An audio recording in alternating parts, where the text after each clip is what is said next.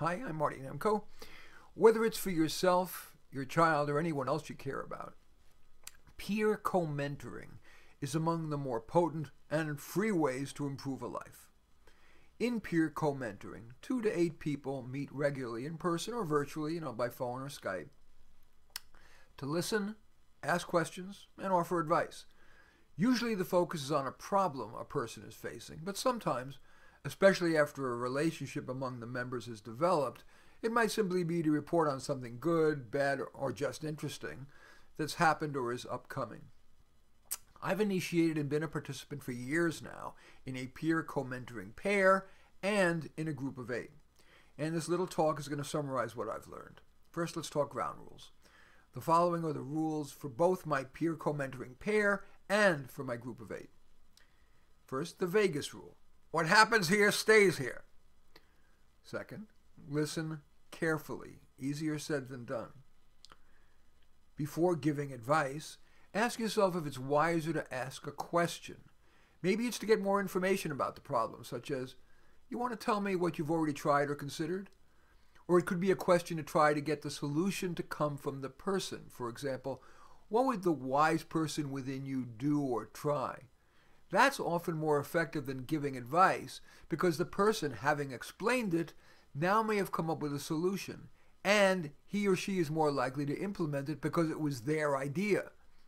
Also, the person knows him or herself better than you do, and so their idea may take more into consideration than your suggestion would have.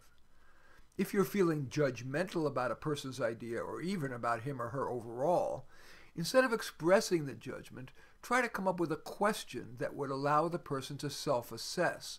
For example, as you think about it, what do you believe the chances are of that idea working? Or if it's a broader judgment about the person, you might ask, so as you look at what you've done and not done this year, what letter grade from A to F might you give yourself and why? The broader corollary of that, what I've just said, is to be, at the risk of being corny, respectful. Of course you can disagree, but usually do it tactfully, maybe with an inquisitive question rather than with a diminishing statement.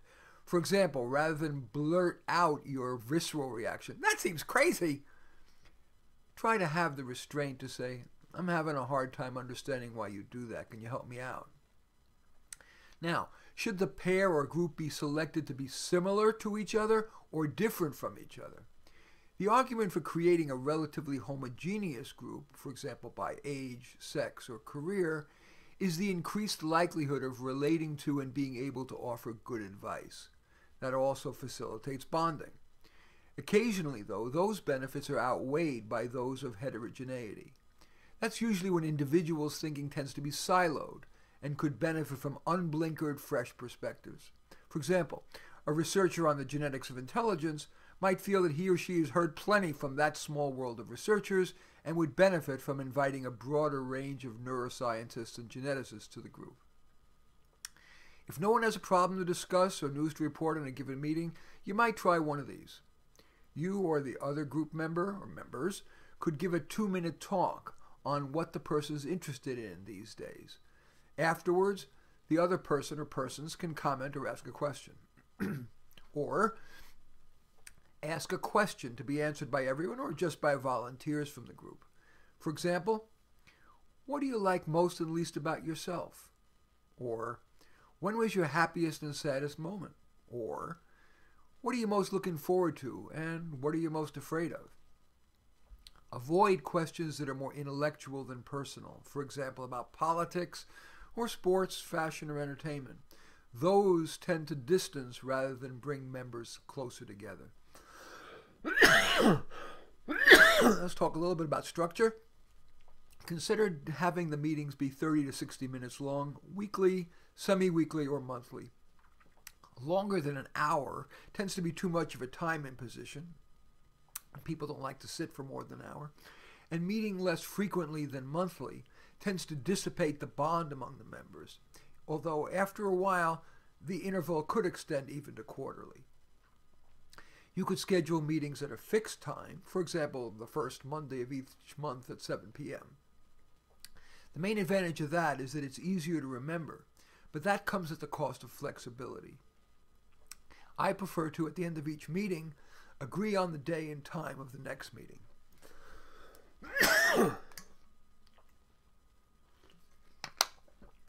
In my peer co-mentoring pair, we meet by phone for a half hour every other week, whereas my peer co-mentoring group meets monthly at 7 p.m. on a weekday by teleconference, the specific date agreed to at the end of each meeting.